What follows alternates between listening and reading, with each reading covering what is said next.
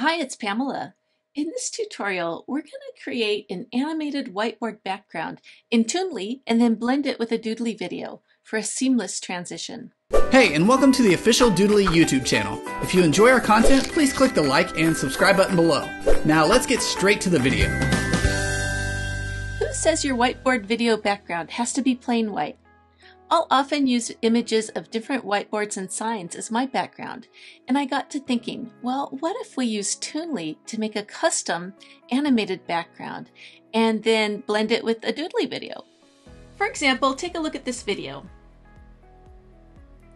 This first part I made in Toonly, and then this one obviously I made in Doodly. And then I edited the two clips together to make this little sequence. So we're going to do that today. First, you want to open up Toonly and create a new project. So we're going to call this one Fishing Adventure. And we're going to start building it out in Toonly. So I'm going to use that same background. And I want that fish. So that's an object that I imported earlier. Because I imported it, it is much larger than the other assets. So I'm going to zoom out and resize it. You can zoom back in now. I'm on free pick and I typed in wooden sign. And I kind of like this one here, this little canvas on wood. I think that'll be nice. So we're going to download this graphic. And we do need to edit it. So yes, I am using third-party tools today. So wooden sign, open with, I'm going to use Pixelmator Pro. You can use whatever you prefer. Adobe, Photoshop would be good, or Illustrator, or any of those tools. I'm going to remove the background so that it's transparent. And then I'm going to need to do quite a bit on this one. It's okay, just bear with me.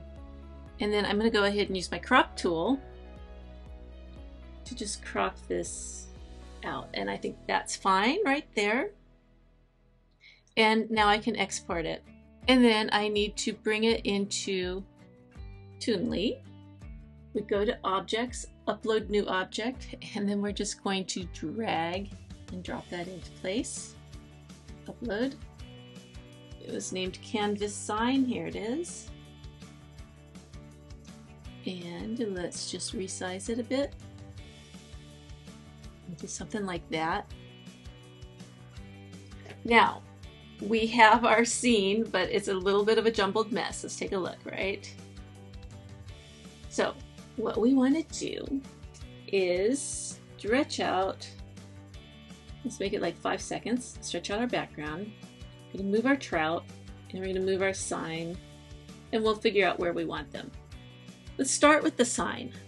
I want it to animate in, right? Now, by default, it bounces in, which that might be fine if you like that effect, but I want to do something a little bit different.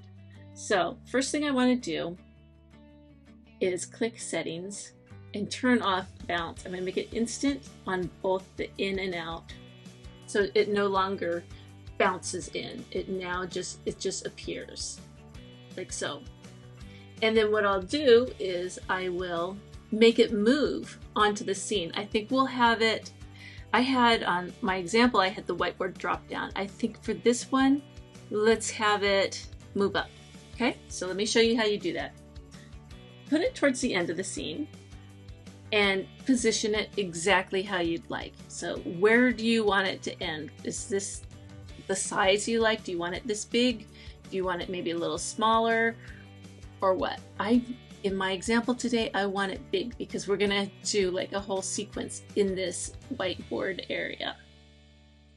So once I'm happy with the position, I am gonna move it down just a little.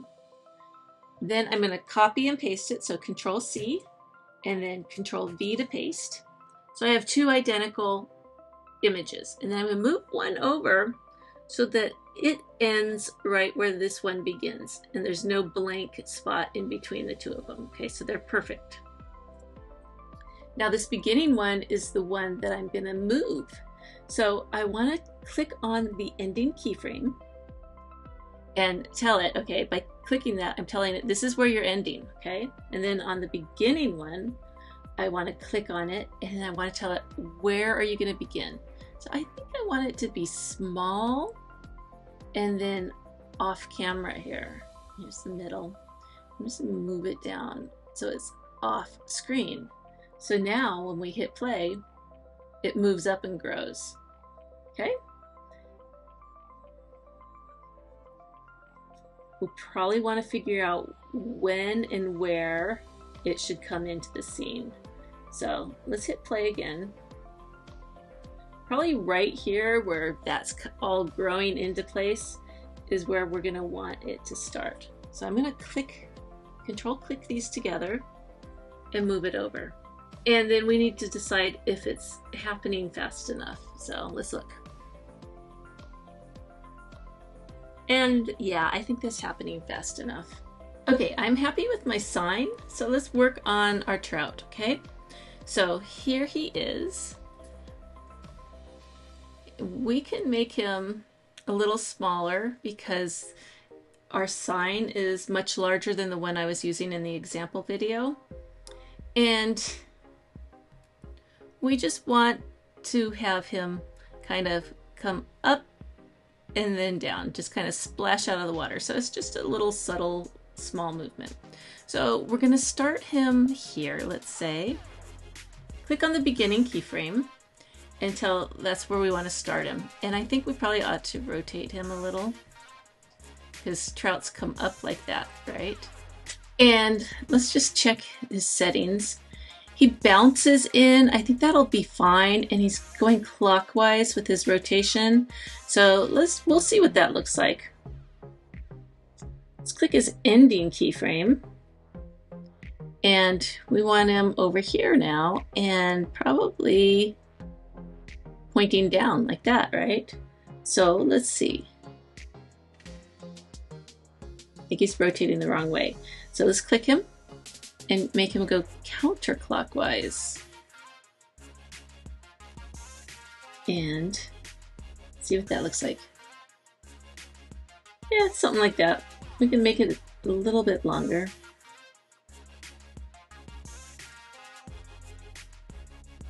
And I think that's fine. So let's just get the positioning and then we'll be done. The trout needs to be behind the sign, so we send him to the background.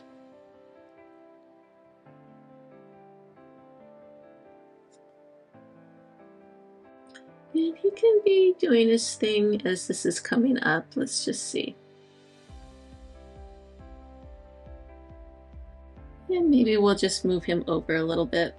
So let's hit the beginning keyframe and let's just move him over like so. Let's see how that looks. Yeah, I like that better. Let's make our sign just a little longer so it doesn't disappear, and then we can shorten our mountain landscape.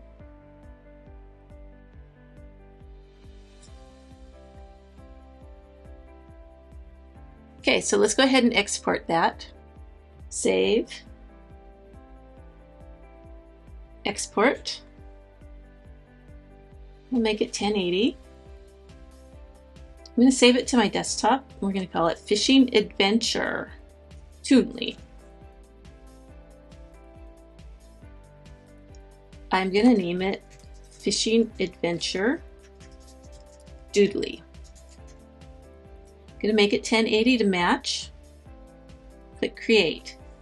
Now, I need a background, and I need that background to be identical to the background we created in Toonly.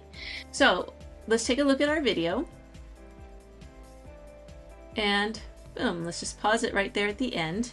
And that's gonna be our background. So I need to take a screenshot of that.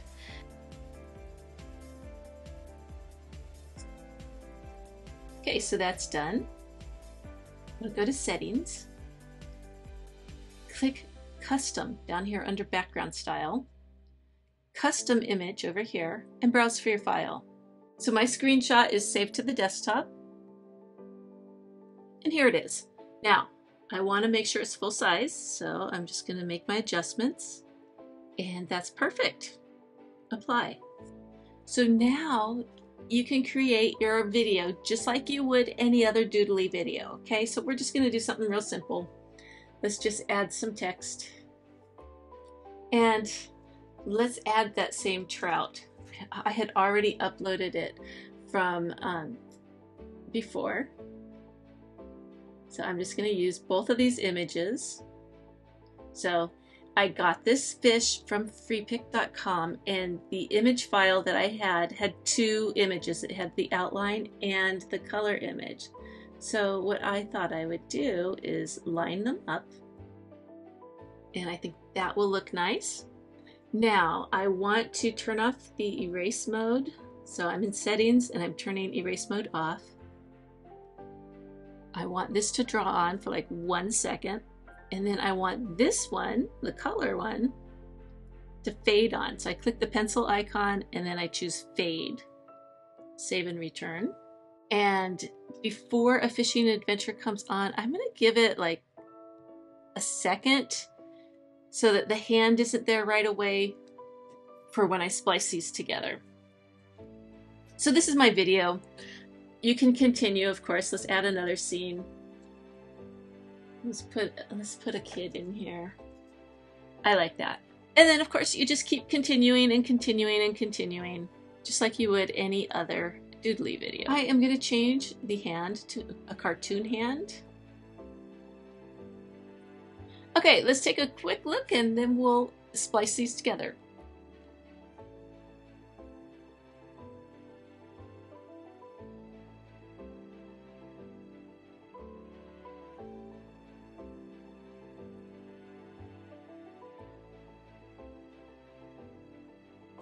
Okay, that looks fine, so let's go ahead and export it. Okay, so it's finished, so let's head over to Camtasia. And I'm in a new untitled project, and I'm going to click Import Media. On my desktop, I have Fishing Adventure Toonly and Fishing Adventure Doodly. That's exactly what I'd like. And here they are. So we're going to start with Toonly, because that's our opening sequence, and we're just going to put it there at the beginning in the timeline. And then the Doodly one, we're just going to put it right next to it in the timeline. And that is pretty much it. Let's hit play.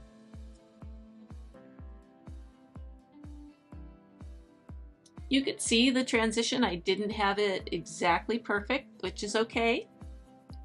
What I would like to do then, see, you can kind of see some white around the edges there. I'm going to make this a little larger, and all my white is gone. Let's see if it lines up a little better. I could see a slight shift there. Okay, so what we want to do is add a transition, and then I'll just smooth that out a little bit. So go over to transitions, and we'll just use the fade, just a simple fade right here. And you just place it right there between the two clips, and it'll now kind of do a little dissolve between the two. And it'll smooth it out.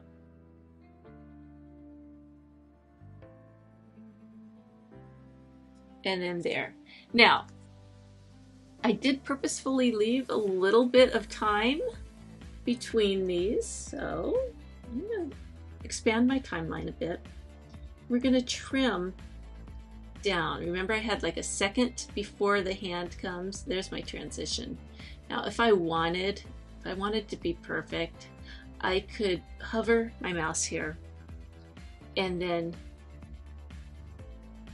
do this. Shrink that down a little and move it over. That's pretty darn close. You know, that's going to be close enough, especially with the fade. So let's see. Yeah, see, that's so much better.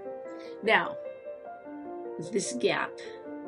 So I've got a good second or so after the fish. So right here, I could just bring this down a little there, and then we'll just drag this down. Let's see if that's a little bit better. So the fish, our transition, and then boom. Okay. And if I wanted, I could trim this end down just a little too on this side. So when does my hand come in? Right about here. So let's trim that just a touch, and then we'll move everything back down. So let's see how that looks.